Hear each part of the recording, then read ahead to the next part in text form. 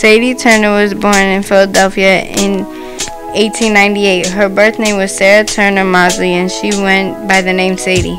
Sadie was the first national president of Delta Sigma Theta, serving from 1919 to 1923. During her 5 years as Grand President, she worked in her husband's law firm from 1927 until 1959, when he was appointed to the Court of Common Pleas in Philadelphia.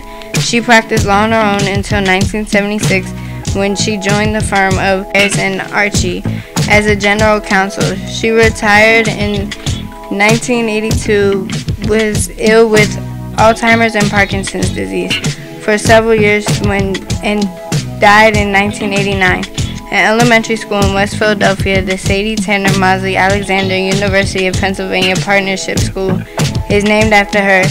It is a public school that was developed in partnership with the university, which supports the school financially and academically.